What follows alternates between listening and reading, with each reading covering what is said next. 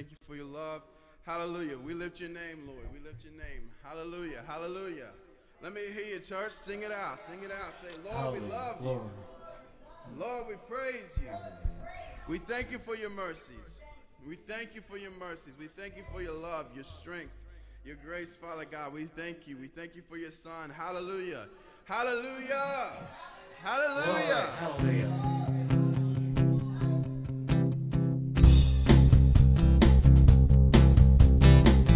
Through you, I can do anything. I can do all things, 'cause it's you who gives me strength. Nothing is impossible. Through you, blind eyes are open. Strongholds are broken. I am living by faith. Nothing is impossible.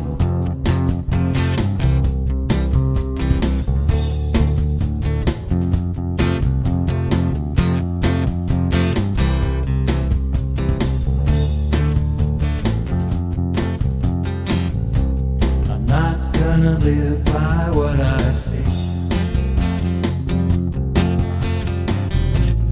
Not gonna live by what I feel. Deep down I know that you're here with me. I know that you can do anything. Through you I can do anything. I can do all things, 'cause it's you who gives me strength. Nothing is impossible. Through you, blind eyes are open. Strongholds are broken. I am living by faith. Nothing is impossible.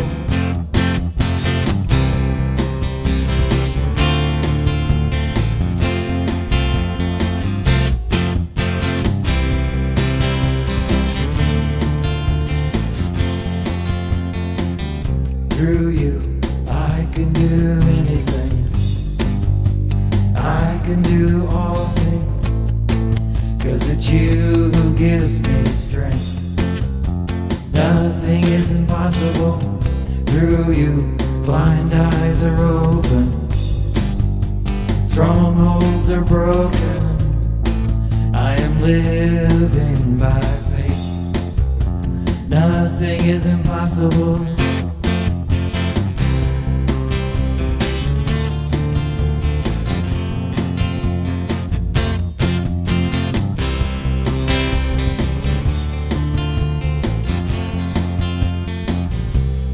Not gonna live by what I see. I'm not gonna live by what I feel. Deep down I know that you're here with me. I know that you can do anything. Through you I can do anything. I can do all things, 'cause it's you who gives me strength. Nothing is impossible. Through you, blind eyes are open. Strongholds are broken. I am living by faith. Nothing is impossible.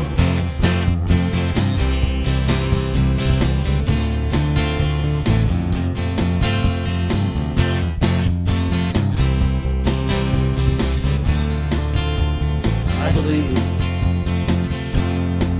I believe, I believe,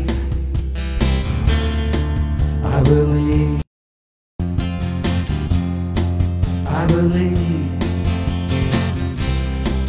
I believe, I believe, I believe in you.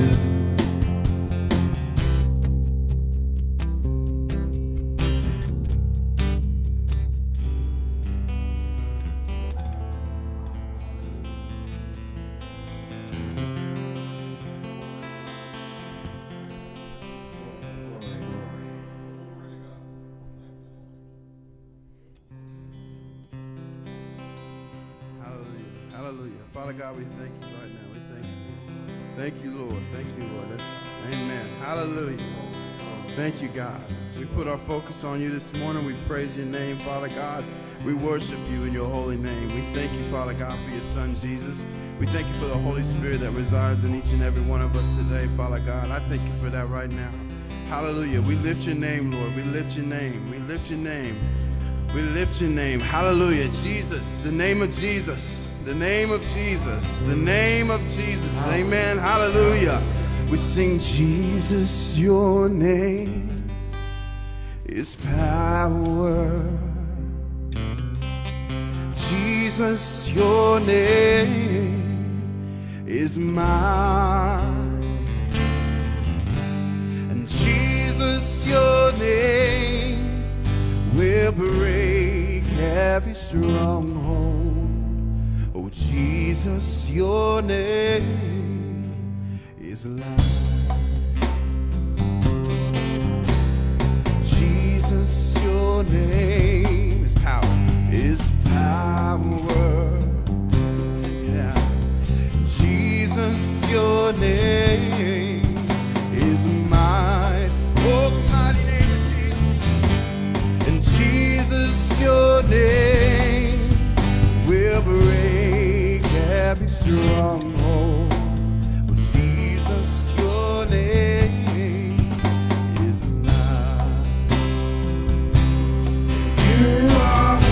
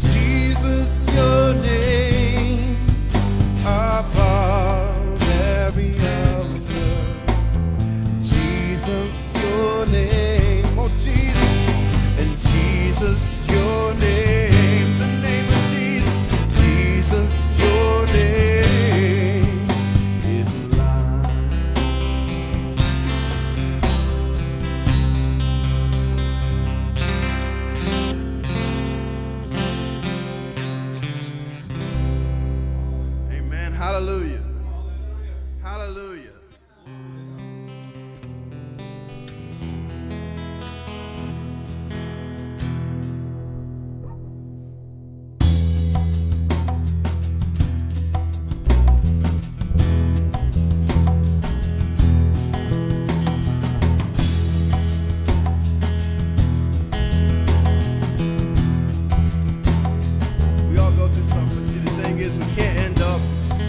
where we began. Amen. That's what the song was talking about. It's talking about that we all have a journey. We all go through things, but our goal is to be changed and to be better day in day. Amen. Day by day. Day by day. So we sing it. Change my life. Change my heart. I don't wanna end at my start. Jesus, work in me.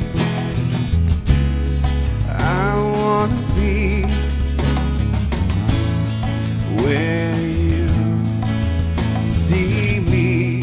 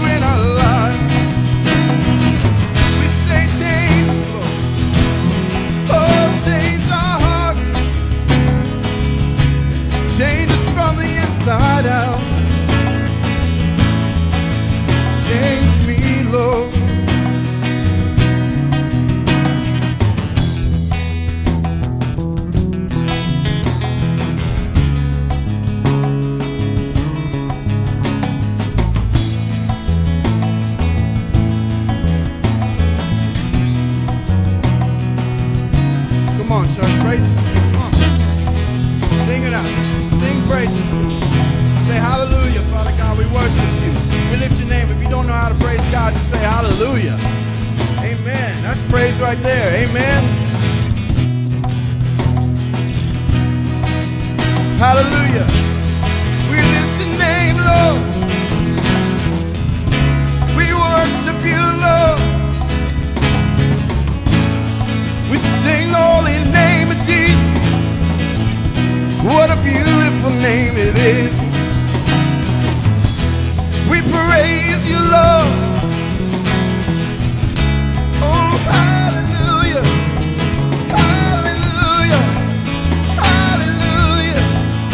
We worship you, Lord. Oh,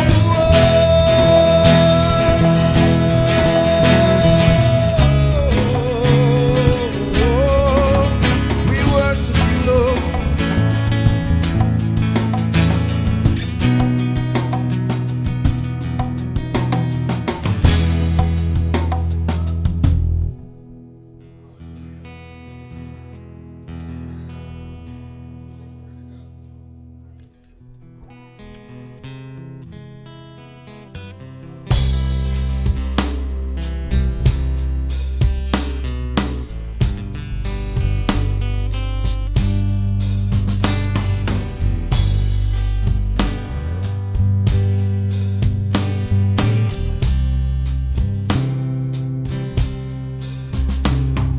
Without him, I could do nothing.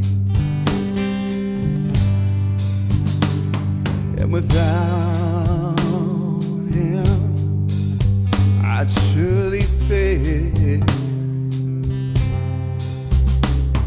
And without him, life would be drifting like a ship without a sail. Without him, I would be dying. And without him, oh, I'd feel enslaved. And without him, life would be worthless. But with Jesus, thank God I'm saved.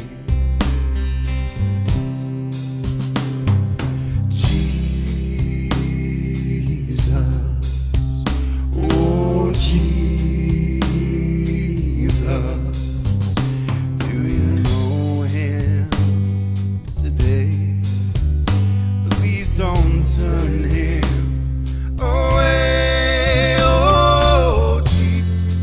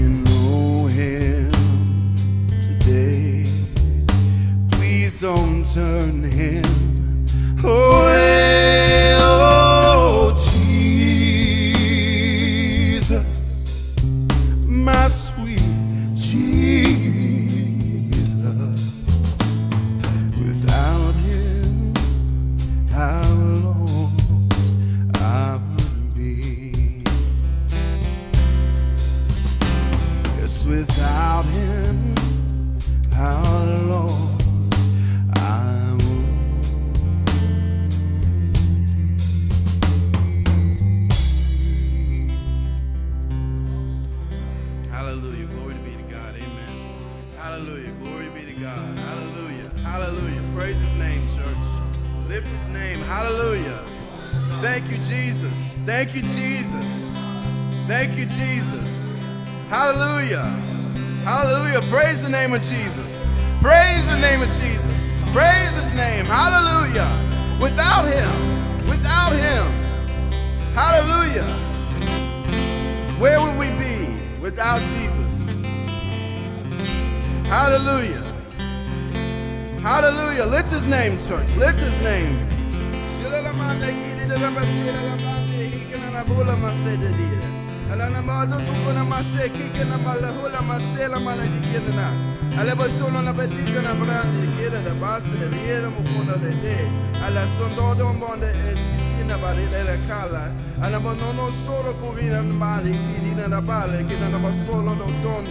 Abasena na kiri de basela la biti sina na te kila ba ana solo la ba ala ma solo la ma kiri de basela la mana tela la basoto como la de sela la ba e solo na mana hela kale la basolo la ala ma solo na mana henga la ba kiri na ma solo la patiti da la mana la bashila la bonda de basela la basela la basela buse ana basena na peki na hada de se la basela mana corona mana.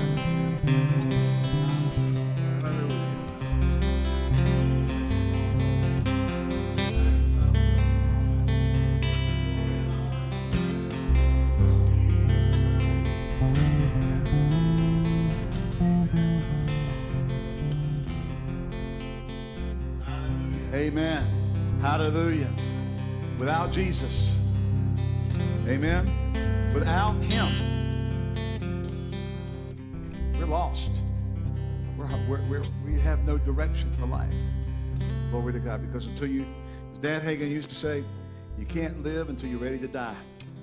Amen. Until you settle eternity, you can't really enjoy life here. Hallelujah. Thank God Jesus came. Thank God Jesus has given us the opportunity to change life. Amen. Hallelujah. Praise God. Praise God. Praise God. That is the wildest thing. I don't know if y'all look up here, and Nathan looks like a bobblehead going back and forth. It's running like 14 times faster than normal. So I don't know what that's about. That's weird. Well, good to see y'all. I'm sorry, I got caught up with that. I had to look at that and like, wow. Look at that. Praise the Lord. Look, It looks like a music video from the 80s. Yeah, look at that. Yeah. I don't know if y'all can say that, but that's crazy looking. I don't know what's going on with it. Well, hallelujah. Y'all can be seated. Good to see you this morning. Good to have all of our Facebook people. Hopefully, it's just something on my phone, and you guys are actually seeing it at more of a regular speed instead of, this is a trip. Hallelujah. I'm trying to see if they slow down. Now they're moving. Hallelujah. Praise God. Okay, a couple announcements. Next Sunday is Back to School Sunday. So we want you to wear your school colors, or if you work at a school, you can wear the school you work at colors. So your high school colors, your college colors, wherever, if you work at a particular school, you can wear those colors. And then Jeff and Melanie can wear all kinds of colors because they wear all different schools. Hallelujah. You know, my school that where I'm at is atrocious burgundy and gold. Now, some people that looks good on, but when you are Dutch Irish honkified, it just does not look good. I mean, I put that on, I think, oh my goodness. No, I can't. I'm telling you, I walk out of the house when I have to wear one of my shirts for school, and they gave us burgundy last year, like, with a gold logo on it, but I mean, the burgundy shirt, you're like, I look anemic, you know. I mean, I look in the mirror and I go, be healed. Praise the Lord. But anyway, it's back to school. So wherever you went to high school, wherever you went to college, if you work in a school, wear your school colors. The kids can wear want them to wear their school. It's for the kids, but we want to help them. All right? So we want them to all wear their school colors, whatever their school colors are. And yes, elementary and middle schools have colors. They even have names for their non-existent teams. They do. So, if you're a parent, you don't know college school, what are our school colors? And bring your kids dressed up like that. And most of them usually we end up getting a T-shirt or something that year with the school name on it or whatever. So we want everybody to do that, all right? Say, I'm so old I don't remember what my school colors are. Come on. Come on now. You remember, don't you, Melanie? Mm-hmm. What? You drive for the same school, so you got the same. You still get to wear the same colors. Look at this in the Melanie. Hallelujah. All righty. So that's next Sunday is back to school Sunday, and then the first Sunday of November. Everybody say the first Sunday of November. Will be now. Listen, if something comes up between now and then, but this is not. This is pretty much. We're going to just go ahead and put this in granite. Okay. It is going to be our Down East barbecue after a 2-year delay because we didn't do it last year. If y'all remember, I went in the hospital right before it happened last year, and so we didn't do it. And I know y'all were disappointed. I was disappointed. I was going to actually try to get out and do it. I really was, but I got overrode. Yeah, my wife told me no. But no. I got no. I did get out of the hospital on a Friday and drive over to my school to check on my student. Yeah, drove straight to the school to check on my student. Yeah, so hallelujah. That's called special. I'm special. Okay, because we just need to make sure he was on task. Hallelujah. Anyway, praise the Lord. This year we're going to do it. Now, we're talking about doing it in Gibson Park. I do want to discuss with our people that is further away from my house. So cooking the chicken and stuff and getting it over is going to be a longer haul. So what do y'all think? You think the old Jamestown Park setup is okay, or y'all really like Gibson Park a lot? What did y'all think about Gibson Park? Huh? What Gibson Park? Okay. All right. What, Jesse? She like, well, now Jesse's sentimental.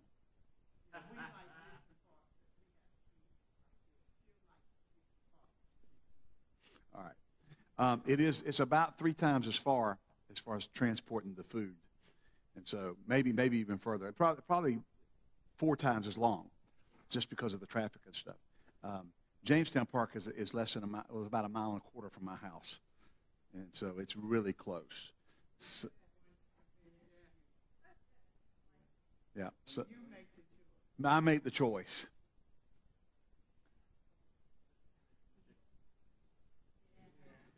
I mean, if we were just cooking on the grill and stuff, I really liked Gibson myself. I did. I really liked it, and prefer it. But I'm trying to think about coordinating, carrying food. We're cooking at the house over there, back and forth.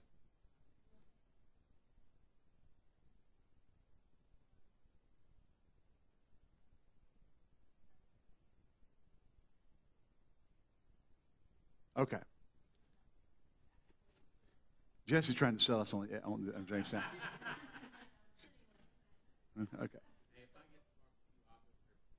Okay. Pastor, you can do it in Kalamazoo, Michigan, and I'll be there.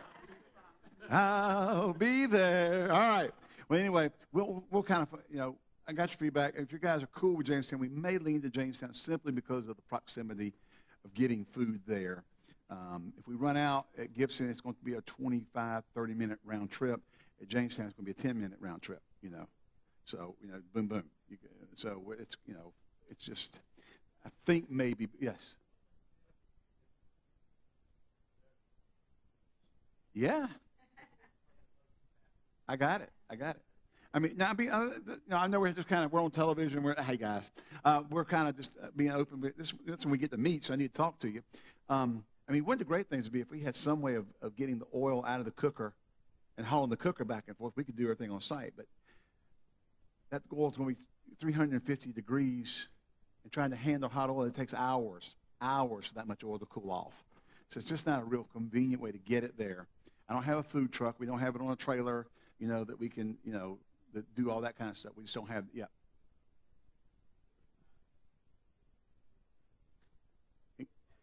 And have it over there before we start. Yeah, I agree. That's fine. I'm cool with that.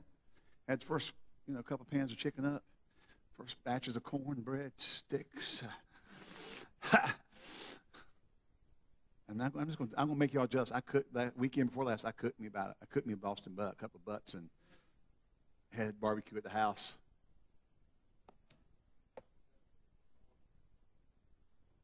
There we go. Volunteers for runners to run stuff back and forth while people are cooking and help us set up. So, we're going to have a good time. And we're going to invite people like we always do and get people come ahead of time. We'll take pre-orders and that kind of stuff. All right?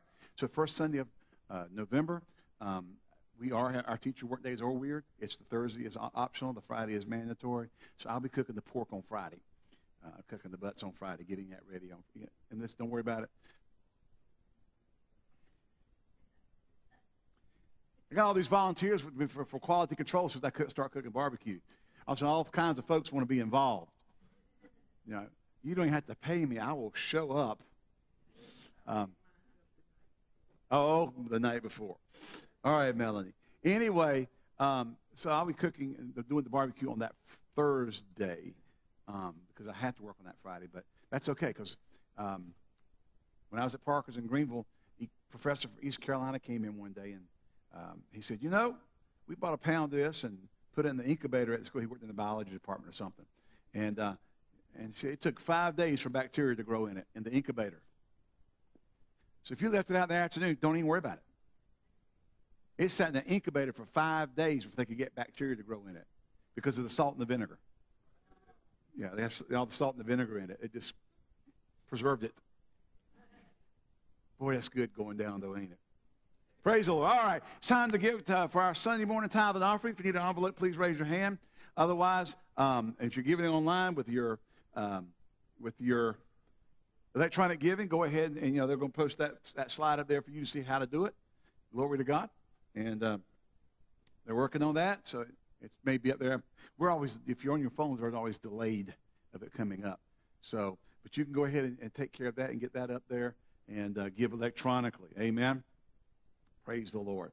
Glory to God. We love all of you. We thank God for you. Thank God for what you do for the kingdom and for those who come out and help us set up. Oh, bless your hearts. I mean, that's so important. It's a lot of work. And trust me, I know.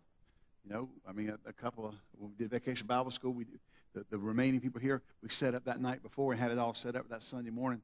It's just a lot to do. There's a lot to do to set up. And we get it done in such a quick amount of time. I mean, we would love to have our other, 3-hour chairs in here, but then we'd have to have a trailer and haul them in and out of a trailer and that kind of stuff. That's just not feasible at this stage. Hallelujah. All right. You ready to give? Father, in Jesus' name, we bless the people as they tithe, as they give, as they sow into the kingdom of God. We thank you that heaven's windows are open unto them, and you empty out and pour out blessings on them they don't have room enough to receive. In Jesus' name, amen. Go ahead, ushers, receive that into the kingdom of God. Hallelujah. Praise God.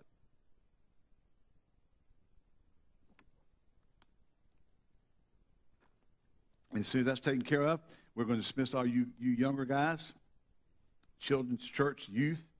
Are youth this morning? Youth meeting this morning, whether they were in this room over here, children's church in the other room. You guys are dismissed. Go ahead. Hallelujah. A to the men. Somebody say A to the men. Glory to God. Get your Bibles out and go to John's Gospel, if you will. And we are in the 15th chapter. That's where we left off last week. And glory to God. We like being in the Bible, don't we? Hallelujah. Glory, glory, glory. Amen. Last week we left off in John chapter 15, verse 12. And just in a real recap, Jesus had just finished up in chapter 14. And I know that these are not separated thoughts. They do have a continuity to them. Where he says, but the world may know that I love the Father, and as the Father gave me commandment, even so I do. Arise, let us go hence. And then he walks out and he begins to talk to him some more and says, I am the true vine, and my Father is a husbandman. Every branch in me that beareth not fruit, he taketh away. And he that beareth fruit, he purges it, that it may bring forth much fruit. And so Jesus is telling us that, we are to abide in him. That we're to draw our life force. We're to imitate. We're to act like. We're to live like Jesus. Jesus is our example. Mr. PhD is not your example. Paul said this, follow me as I follow the Lord. If they're not walking like Jesus, you don't follow them. You know, well, we have so many narratives in the earth today. People's idea of what the love of God is, people's idea of what it means to be a Christian, people's idea of what it means, you know, and all kinds of things, or their opinion about, you know, well, the Bible really didn't mean that. It meant this, you know, and they're great theologians. You know, they're the theologians who listen to somebody else say something, they just adopted it because they don't have a clue what they're talking about. Okay? And, you know, they just come up with all this crazy stuff. And, you know, Paul wrote and said to Timothy, study to show yourself approved, a workman that needeth not to be ashamed. Amen? We're to be good stewards of the Word of God. Moreover, stewards, it must be found that a man is faithful. Amen? And so, we move on down, and we get down to verse 10. Jesus said, if you keep my commandments, ye shall abide in my love, even as the Father has kept, even as I have kept my Father's commandments and abide in his love. These things have I spoken unto you, that my joy might remain in you, and that your joy might be full. This is my commandment, that ye love one another. Now, just so you'll know, I'm going to keep saying this because we've got this idea in the body of Christ among certain circles that there's only one commandment in the Bible. That's love. And that is just really a misnomer. It's a statement like that that's taken in very shallow context, not really studying out, not seeing there's other things the Word of God says do, that New Testament says do, that are commandments of the Lord. Amen. Now, we understand this. Jesus did say that all the commandments are fulfilled in the law of love. Okay? What do you mean? Well, if you love love God with all your heart, your soul, and your strength, guess what? You're not going to use his name in vain. Amen? If you love your neighbor as yourself, you're not going to lust after their possessions or commit adultery with their spouse. If you love them the way Jesus loved them. Amen? So the law of love fulfills the law, or is, you know, but it still doesn't mean that it negates or abdicates the commandments of God or his moral code. What Jesus said is not that, oh, just love on people, but you can do anything else you want to do. That's not what he said. Love causes you to honor God. If you love God, then remember the guy came to Jesus and said this to him.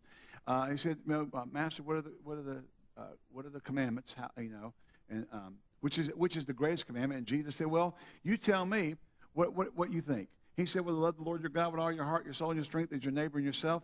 And Jesus said, you've well spoken. For on this hinge or all the law and the prophets. You know, kind of paraphrase, all the law and the prophets are based on loving God first. Now, they were commanded throughout the Old Covenant to love the Lord their God. Then Jesus came back here in John, the 13th, 14th, 15th, and 16th chapter, and says, you know, this is my commandment, that you love one another as I has loved you. Now, he's not negating or saying that you don't have to love God anymore. See, if you take that and just take that one statement, you can say, well, the only commandment is to love people. No, that's not true. Okay? You're to love your neighbors. Jesus is now taking this thing to another level where it's no longer about living out of the law, you know, and trying to get to where you can get into paradise or heaven or Abraham's bosom or whatever because you kept all the right statutes. It's now that you have been reconciled to the Father and the love of God's in your heart. You're to act like Jesus. Your life is to be lived like him. And so, you know, this is my command, that you have love one for another. And then he starts verse 13. We're going to pick up this week. Greater love hath no man than this, than he laid down his life for his friends. You are my friends if you do whatsoever I command you. Not just the one of loving.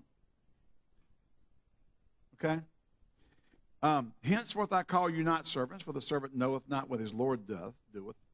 But I've called you friends, for all things I have heard of my Father I have made known unto you. You've not chosen me, I've chosen you, and ordained you that you should go and bring forth fruit, and that your fruit should remain, and that whatsoever you ask the Father in my name, he may give it you. Praise the Lord. These things I command you, that you love one another. Now, one of the things that's going on, we've said this before as we've been teaching along this line. One of the things going on here is they love the Master. They love Jesus. Okay? They love Jesus. We got people saying, I love the Lord, I love the Lord, I love the Lord. But Jesus was saying that's not enough. It's not enough to love God. I love the Lord. I just can't stand them Christians. You're missing the mark. They're all a bunch of hypocrites. I can't stand to be around them. You're the biggest one.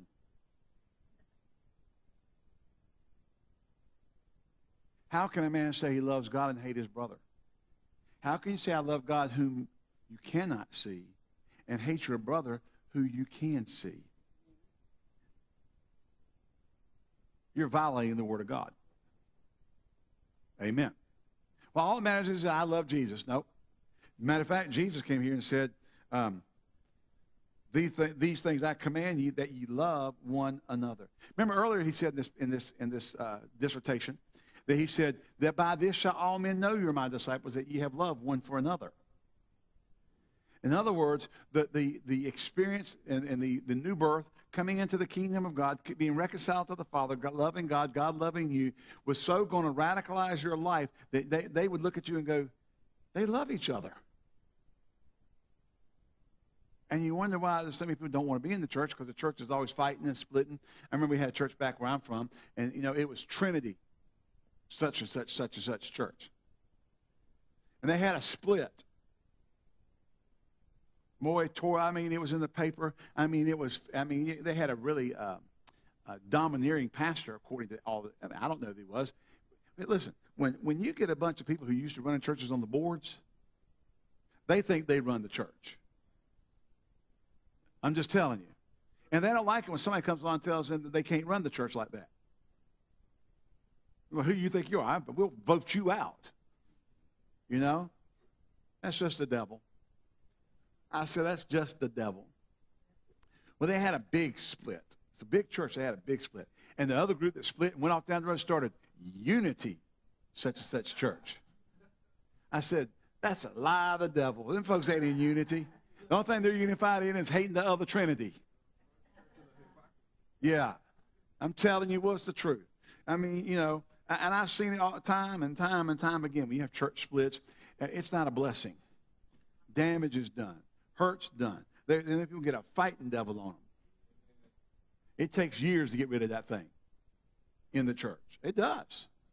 Always fighting that, just fighting. That's just the devil. Jesus said these things I command you, that you love one another. Amen. If the world hate you, you know it hated me before it hated you. If you were of the world would love his own. But because you're not of the world, but I've chosen you out of the world, therefore the world hateth you. Remember the word that I said unto you, the servant's not greater than his Lord. If they persecuted me, they will also persecute you. If they have kept my saying, they will keep yours. But all these things will they do for my name's sake, because they know not him that sent me. If I had not come and spoken unto them, they had not had sin, but now they have no cloak for their sin. He that hateth me, hateth my Father also. If I had not done among them the works which none other man did, they had not had sin. But now have they both seen and hated both me and my Father. But this cometh to pass, that the word might be fulfilled, that is written in their law, they hated me without a cause. That's the way the devil works. They hate you without a cause. There's a spirit in the earth that hates without a cause. And we got it going on in the political arena now. If you just happen to be on the other side, people hate you. And I don't mean, and listen, I'm not trying to choose sides here, but I'm going to tell you that liberal bunch, the radical left-wing bunch, hate. They're venomous. They're so full of hate. If an African American comes out and says they're pro-Republican or pro-Trump, see what happens to them. They're a Tom. They're a sellout. They're this. They're that. I mean, they get absolutely annihilated. They get annihilated. Death threats. Well, don't they have the right to choose who they want to vote for? No, you can't leave. You can't leave their narrative. Or the tolerant bunch will kill you over their positions. They come out and get in your view. If you come out and say that homosexuality is a sin, all the ones that are out there demanding tolerance and acceptance and equality, well, you won't get 1 ounce of tolerance, you won't get 1 ounce of acceptance, and you won't get 1 ounce of equality. They will destroy you. They will hang out at your house. And the new thing is now, if you're in our particular present administration's cabinet or a higher official, now they're calling people. If you go out in public and go out to a restaurant, they call them. They all come out and protest the restaurant and get in their face and spit on them and all kinds of stuff. Just because the thing with the president's spokesperson, Sandra Huckabee Sanders, just went to have dinner.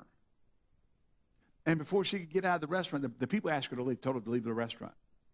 All she was doing was eating. This is that spirit.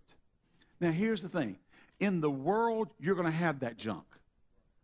The problem is, it's in the church. I said it's in the church. Now, come on. Cheering that kind of stuff. Supporting that kind of stuff. Come on now. I mean, they got this thing going on with Disney now. Some guy does some films, one of the series of films. They found some old tweets of his from years ago where he basically promoted pedophilia, rape, and other things. Now, had that been a conservative person, they would have done everything in the world to crucify them publicly, destroy their career, whatever, all this kind of stuff. But this one, the actors are refusing to film the next film if he's not brought back. Disney fired him. But now you got all these people, actors refusing to do the films, and people saying, it's just an old tweet. Amazing how all of a sudden that's just an old tweet. We got people, all they do is go around and dig up old stuff on anybody they can find it on. What I'm saying, this is the spirit of the world. And I'm not trying to say we're going to fix that, and I'm not trying to say, whatever. I want you to get an understanding. Jesus said they hated me without a cause. That is the way the world is. If you stand for upright, if you come out and say that abortion is sin, that it's infanticide, they will. They'll do everything. They'll spit on you. They'll throw feces and urine on you. They go absolutely nutbag crazy. And all you're doing is saying that the unborn has a right to live. This is the spirit of the world. Now, that's the spirit of the world. But the church cannot afford to let the spirit of the world infiltrate it. Now, whether you like the politics of a particular party or not, it's irrelevant. You as a citizen need to vote. You have a right to your opinion, whatever. All I say is this: your opinion and your right needs to be submitted to God. Hello. And you need to measure it against what the Bible says. Now, quite frankly, I will never be able to vote for a candidate who's pro-abortion or pro-homosexuality. I don't care. I don't care what label they put on, what tag they put on, what party they're in, what party they're not in. I can't support it. I cannot support it under any circumstance, for any reason. And I am not a homophobe, no more than I'm a pedophobe, because pedophilia is a sin. It's ungodly. It's disgusting. Okay? But in the church, we have got to let people know we love one another. And we may disagree with somebody, but we got to love one another. Amen? And why am I using politics? Because right now that is the thing, a hot button in our country. It's not the hot button in other countries, but it is here. Are you here? There's stuff going on in our country and stuff going on in our nation and that has infiltrated and captivated the church so that the church is not being the church anymore. Hallelujah. We love you guys. I got to go early. Hallelujah. The church has to be the church. We have to love. Jesus said, these things I command you, that you love one another. Amen. And I think it's time that we as a church, and if you're listening out there, and if there's your pastors in here at different times and you're watching, we ministries have to get to the point that we're not a white church or a black church or an Asian church or a Hispanic church or whatever kind of church. We're the church. Amen. I remember a number of years ago, and I'm not saying this, and y'all know I ain't racist. Not even a little bit. You, Melanie, you looked at me like something.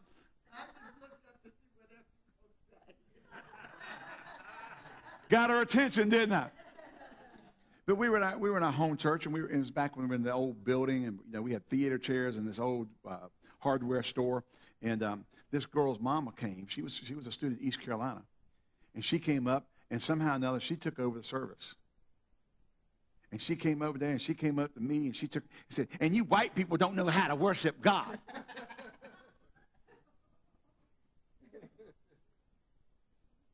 And something was going all over me. That's a racist statement. And that's exactly what she did to me. Just rubbed her hands all over my face about us white people didn't know how to worship God. We may have a cultural approach that's different, but it doesn't mean we don't know how to worship God. If you're white, it doesn't mean that you do know how to worship God because you're African American. Hello? It doesn't mean because it's not classical or music that it's God, and that if it's has African themes that it isn't. None of that's true. And so the church has to be the church, and we have to recognize each other as part of the body of Christ. And we have to love one another. Amen. I said amen. And our churches should be teaching love one for another instead of being political pulpits for our ideology. Amen. Can I get one holy grunt out there? Can I get somebody to stand up and say, "Help me, Jesus"? Amen. These things I command you, that you love one another. And he goes on and talks about the world hating you. He says, they hated me without a cause. When we walk with God, they'll hate you without a cause. We got people who won't make a cake for a homosexual couple because it violates their conscience, and it does. I understand that. There are some places that are looking to legalize bestiality. No, that's disgusting. So when they come in and want to put a picture of their horse and the groom that they're going to get married on the cake, are they going to be required to make that? I know y'all disgusted, but let's be real. This is where it goes. This is where the world goes. It becomes more and more depraved in its mindset and its actions. But because this person refused to make it, they did everything they could to destroy them. They just won the Supreme Court case. They won. But it about destroyed them doing it. They have a right not to make a cake for a homosexual couple because it violates their religious conscience. And people will go past everybody to make these people do that because they hate them without a cause. They want to destroy them. Their goal is to destroy them. Okay? I'll make you a cake, but I won't make one that celebrates your homosexual marriage. I'll be glad to make you a cake, but it will not have all that on there. Go to court. No. If I go into a place that doesn't want my business, I'll go find another place. It's fine. You know? Well,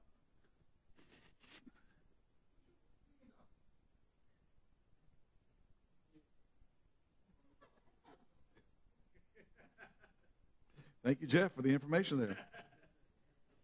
It's talking like my father-in-law used to price electric jobs, and ones he didn't want to do, he'd price them so far out that he wouldn't get the job, and they had to give it to him anyway. And then he'd last all the way to the bank. Well, okay, you really didn't want to do it, but I'll do it for that. We as believers, we in the church, have got to cross over out of the world control of our thinking, of our actions, of how we respond to things, and do like Jesus and be like the Lord. It doesn't mean you leave your citizenship at the door and you don't have it. It doesn't mean you don't go into, when you go vote, or you don't vote at all.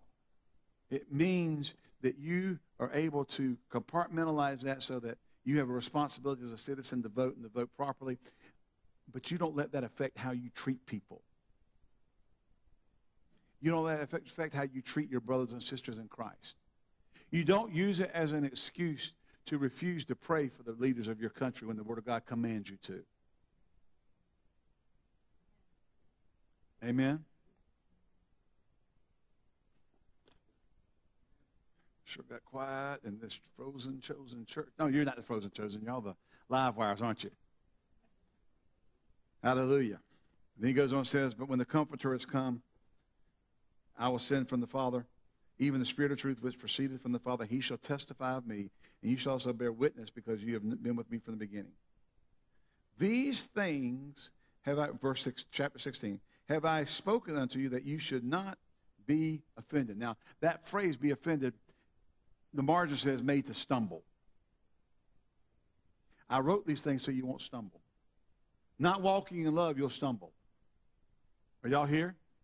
You stop walking in love with your brothers and sisters because you disagree with them politically.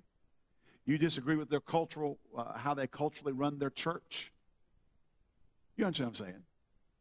You know, you're used to white folk church, or you're used to black folks church. You know, there's a different culture. We have different cultures.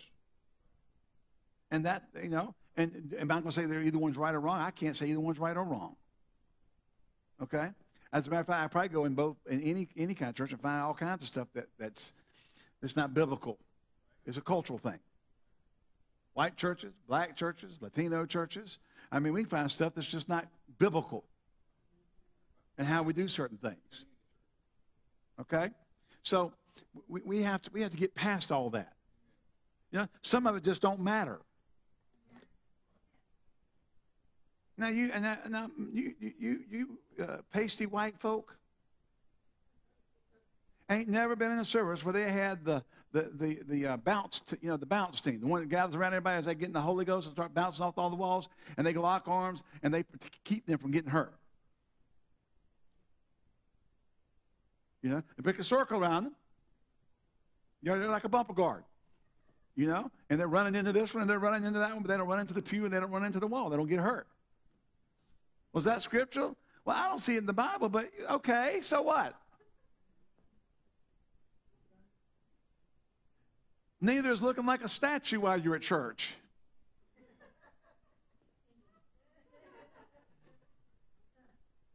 See, we're talking about cultural things that don't really matter. It doesn't make you better and it doesn't make you lesser, because that cultural difference.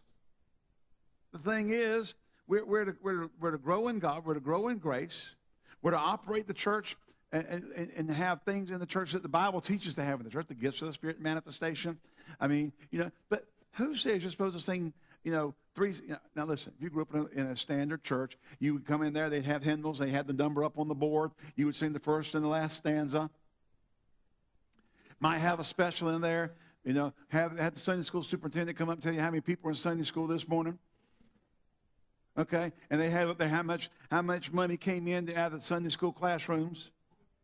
Y'all remember the boards? Now, I don't know. Did y'all have that in African American churches? Okay. The boards with the money, for the offerings from the Sunday school and the attendance and all that kind of stuff. We don't have anything in the Bible about that. Now, that send the brute squad at you if you didn't tithe this year. Oh, my goodness. Well, there's no scripture that tells us to do that. Then we come over to the charismatic churches and we're just loosey-goosey. I mean, anything goes. And we don't have anything that controls anything. Are y'all here? You know, and then you got somebody in there that gives a word every week that it's as anointed as a wet dish rag. I mean, we used to have somebody every week they'd start giving a word, and it's like, oh my goodness, that's not the Holy Ghost. They just wanted to be heard. They thought they knew, and you let things go. Eventually, you have to say, okay, listen, you might want to make sure you're hearing from heaven. We had one guy used to in our church who used to say amen all the time. He had this deep, resonating voice. I mean, made Brother Bill look like a tenor. Yeah. We used to call him Brother Amen. Except sometimes he would say amen at the worst times. You don't want that to be so be it. Yeah. The devil's been knocking your feet where your head was 2 seconds before. So be it. Because that's what amen means. I mean, then you have people come in. You have Brother Spoons come into church. He's going to play the spoons. You ever seen people play spoons in church? Bring 2 spoons, turn them backwards, and use them like a percussion instrument. And the washboard. Y'all does see stuff I ain't seen. The what now? The Birdman.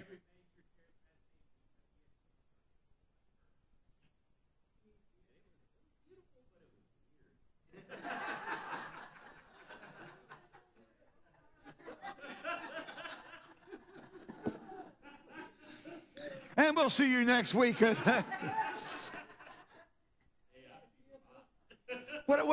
What's our point here? We are the kingdom of God. We're the family of God. We're going to have cultural differences. Listen, I've traveled around the world. I've been in Thailand. I've been all over Western Europe. I've been in the islands. And as much of a difference in the cultures of how they do things, there still should be the same common denominator. We're the family of God. Amen? Let me tell you something. You're not going to take your pipe organ down to Dominican Republic out on a street crusade and get people's attention. Who we want to? Well, I mean, that's high church music. We even have terms for it. High church music. What makes it high church music? It's the proper kind. Oh, the Brits. That stuff came out of the Eurocentric mindset. All right? High church music. How many have ever heard the music style jazz, genre jazz? My son educates me. Did you know that jazz is a combination of African rhythms and classical music? That classical music, it took the strictness of classical music and the orchestration and everything, but added jazz, brought in the African rhythms, which brought a flexibility to it, and you ended up with jazz. The underpinning theory behind jazz is classical music with a mixture of African drum rhythms.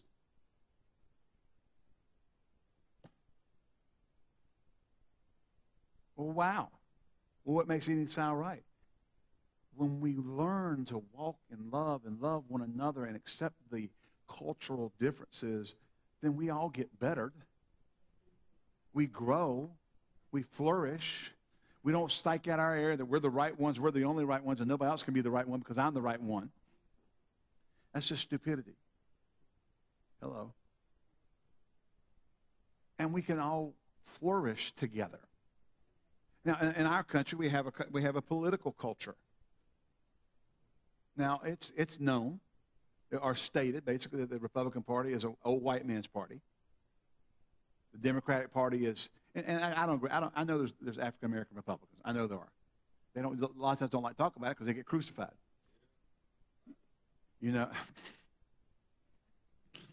You know, and that the Democratic Party tends to be the party of minorities and this kind of stuff. And we kind of classified it that way. And then when you come into the church, that's what you're supposed to be, and that's how we preach. For a white church, we preach this way. For a black church, we preach this way. For the Latino church, we preach that way. On our politics, when really we should be preaching righteousness. Amen. What is right? What is righteous according to the Word of God? Now, remember the last election when they were doing the voting here, and I just stood up and I said, "Listen, you don't vote according to a party. You vote according to your conscience and according to the Word of God. According to the Word of God, and that guides your conscience." Guy came in and shut the door, said, "You're making political speech and all this mess." Okay, I'm not making political speech. Political speech is vote for so and so. And I talked about abortion, sucking the baby out of the womb with a whatever, and they went crazy. I'm not making political speech. I'm not telling you to vote Republican or Democrat. I'm not telling you not to vote Republican or Democrat.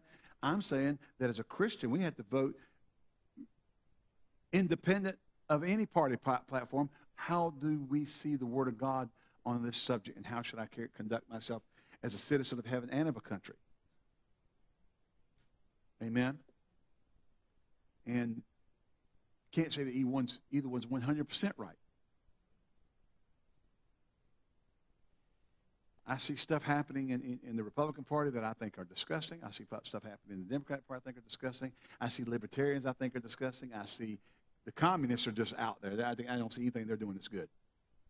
Because they'll kill America. They won't just kill America. They'll kill the church in America. Because the religion of communism is atheism. The state is God. It is evil.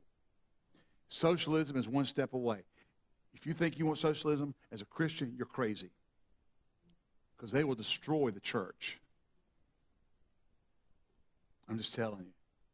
We can't afford that. Amen. Hallelujah. Boy, I'm out there. I'm out there so deep, I don't know how I'm going to get back. Jesus, help me get back. But these things are written unto you that you wouldn't stumble.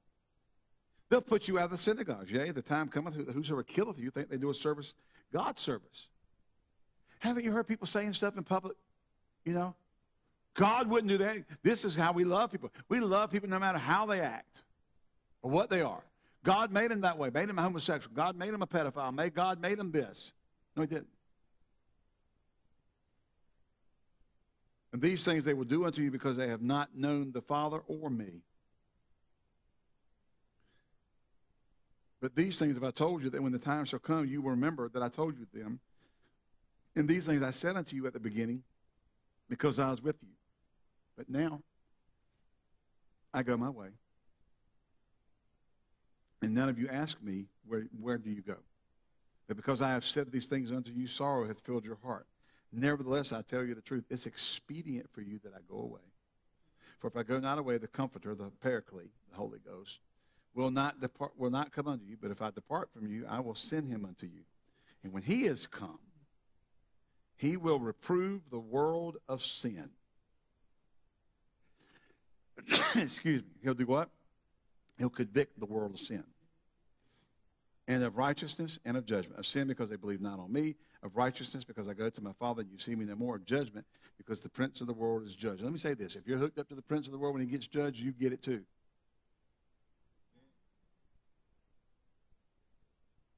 If Dick walks up and is laying on the ground, or he picks up a high voltage wire and sitting there going, brr, brr, brr, brr, brr, brr, and I go up and grab Dick, guess what? I'm going to be going, brr, brr, brr, brr, brr, brr.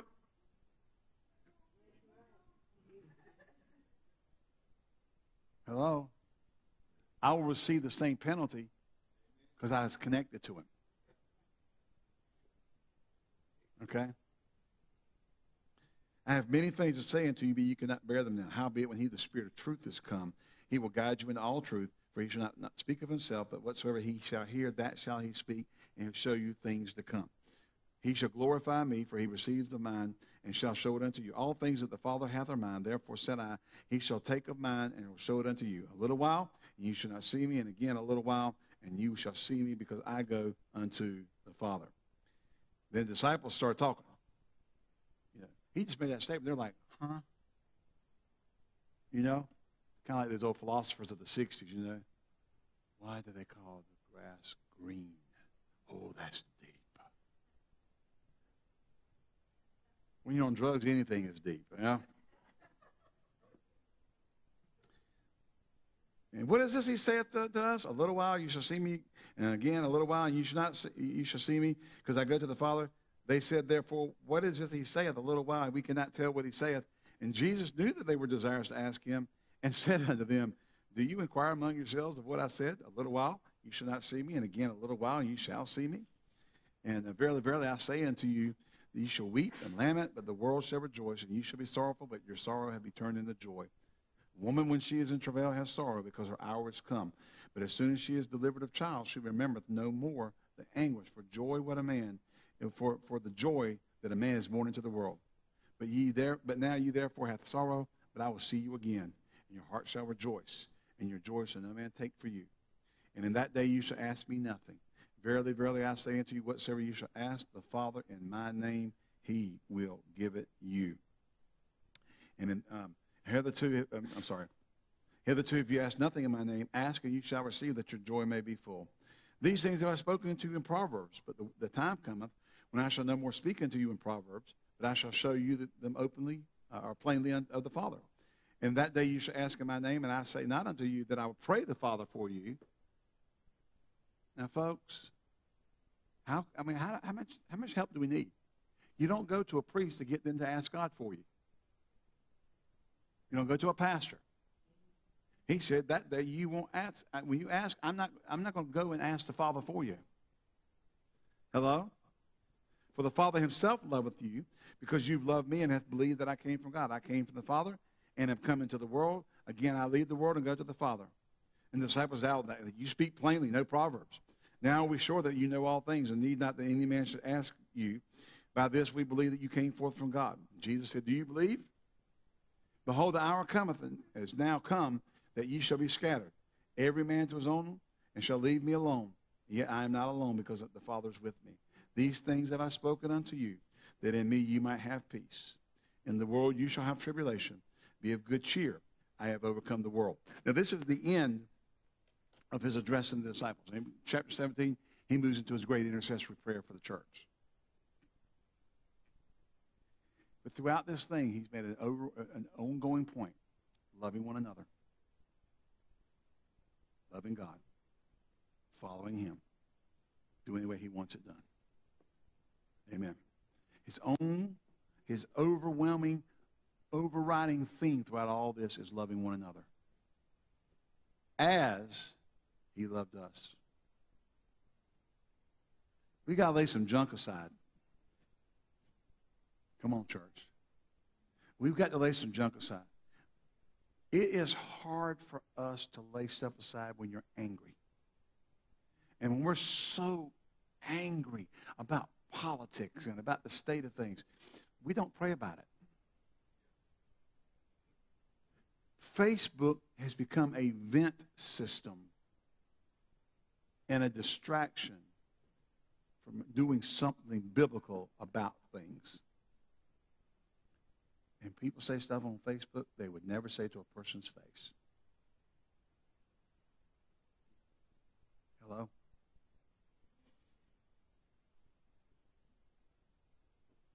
If you were in this church and you found out somebody was a Democrat and you're a Republican, you would not walk up to them and call them a dumb-crap. Yeah, I did say it. That's what people call people.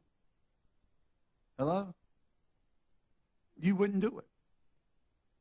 You wouldn't do it to their face. Why do we feel we can do it on Facebook? We didn't say it to them. We just did it in general. There you go.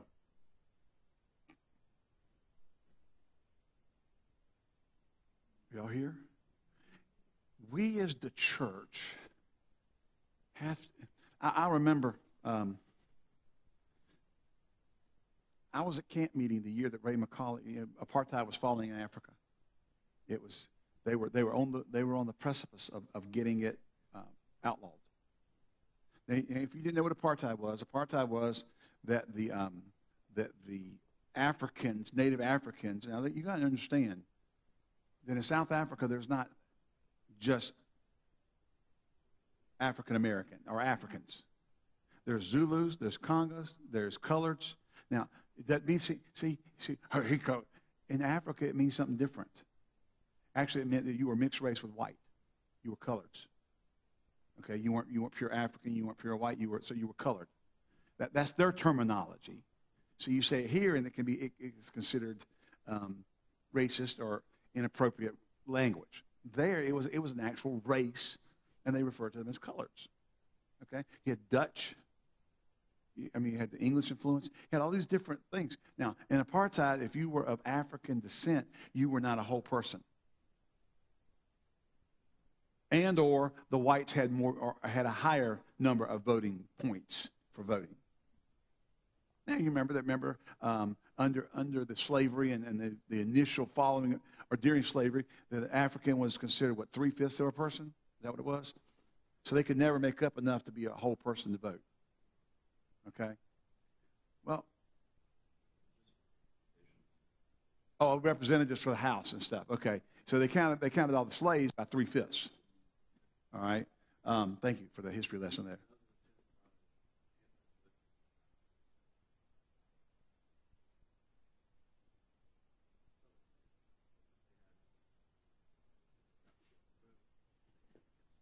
Right. Okay. So one of the things to just keep empowering the northern states, the free states.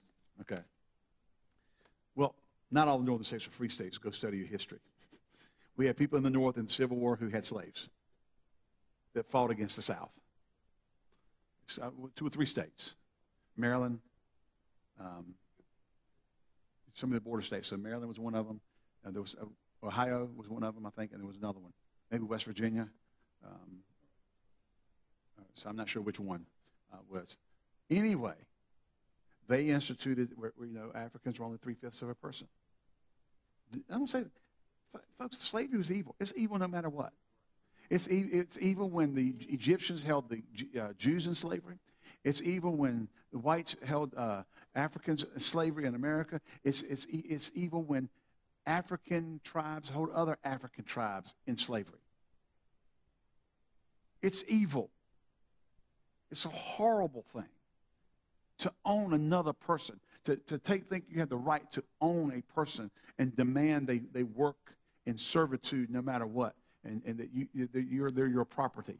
You treat them like a dog. Probably dog treat dogs better. It's evil. In our country, it was 3/5. For up until the Civil War was over and slavery was declared illegal. And then they tried to do things to keep slaves from being able to vote. It took 3 amendments or 4 amendments to get it cleared up enough so that they could, 13th, 14th, and 15th, okay? Because the states were coming in and making laws that were contrary to the 13th Amendment, and so they had to come back and add another amendment to overdo that. It took them 3 amendments to completely clear it, okay? It was a boogabear. Well, back to South Africa. So, slavery is not limited to the American shame. It's gone on in history throughout cultures around the world, and it still goes on today. Okay, it still goes on today. Now, in South Africa, apartheid was not slavery; it was just a caste system to keep certain people empowered. Okay, and when was it Tutu? Nelson Mandela. He was a political dissident prisoner for a number of years. They were looking to undo this. Now here's the thing: Ray McCauley had started Rama South Africa, and then he was a former Mr. South Africa in like the weightlifting things. He competed in the Mr. Universe or Mr. Olympic, whatever it was, but he was Mr. South Africa, weightlifter. Bodybuilder. And his churches, they had churches all over, and they would have the Zulus and the Congas, and now I could go over there, I wouldn't be able to tell you a Zulu from a Conga. They knew, and they would kill each other. You're talking about African on African crime. They hate each other because of their tribes. But the government heard about his church, and they came to visit, and they saw Zulus and Congas and coloreds and Dutch and whites. Whites were something different than Dutch. All in there holding hands, worshiping God together, right in the middle of this horrible political climate. And they called Macaulay to the president's and with meeting with high officials in the country and said, you have the answer. We don't have the answer. We can't politically figure this out, but you've got the answer. What was it? The love of God. It bridged. Who knows how long the Congos and the Zulus hated each other. And one of the biggest fears was that if they completely did away with apartheid and turned the government over, there would be absolute bloodshed in the streets between those two tribes.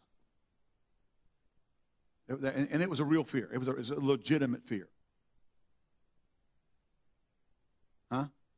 And the Africans would go after the whites as well. I mean, it was just, there was a fear of absolute mass bloodshed. And some people trying to go, well, that would be fair. No. That's not fair. That's not how you do it. Okay? And I was at camp meeting 19 whatever. And Ray McCauley was preaching that night. And he said, as soon as I finish, I must leave. I just got a call. The negotiations have broke down, and they've called me home. They wanted us to pray. They've called me home to help. Because they knew he had the answer. He became integral. Now, you don't hear that Ray McCauley was integral in helping eliminate apartheid in Africa. But he was. The media didn't play that. The media didn't come in and talk about how the people who were Christians helped change this. They'll never do that. It's like that plane that's landed without anybody getting killed, and they say, and the news media, NBC, came out and said that was no big miracle. It wasn't a miracle. You had a plane crash and nobody got killed? Nobody? And then you don't get on time. That was no miracle. They all did the right thing. You see, the world's godless. But Ray McCauley went home, and it wasn't long after that apartheid came, and they did not have the bloodshed. They weren't butchering people in the streets. Are you here? It didn't happen. Not because there was great government wisdom, but because they turned to the man of God, and he preached, and those people talked to their people, and they were able to stop something from happening that would have happened because they had love one for another. The Zulus and the Congos and the coloreds and the Dutch and the whites loved each other. In the midst of an evil system. It's an evil system. It's an ungodly system. But they love one another. And they set the example on how to walk in freedom and liberty and how to do this. That where they weren't Zulus or Congos or coloreds or whites or Dutch, they were believers. He had 400 satellite churches in South Africa. Their influence kept a nation from dissolving into absolute anarchy and bloodshed. Because by this shall all men know you're my disciples, that you have love one for another. Amen? And let me say,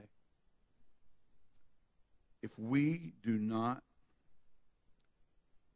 make this happen, starting with the church.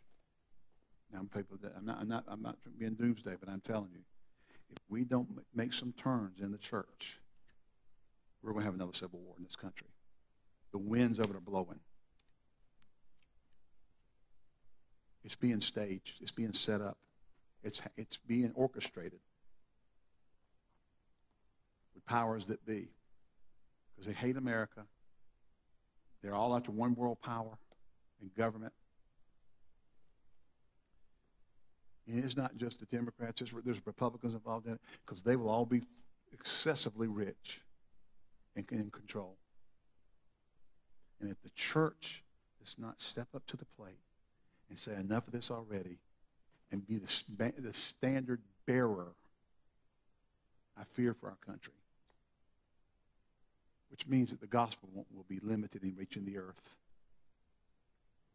We have to be the light and love one another.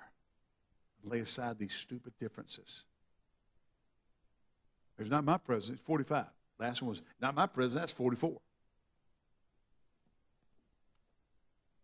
Not my president. Well, are we going to keep doing this every time the different party gets in office? So you know what happens when you say, it's not my president? You don't have to pray for him. Because you don't recognize their authority. God does. That's why you're commanded to pray for him.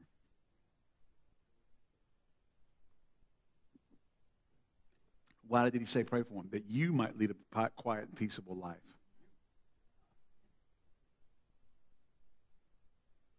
Thank you for your enthusiastic response. It is true anyway. Father, we thank you.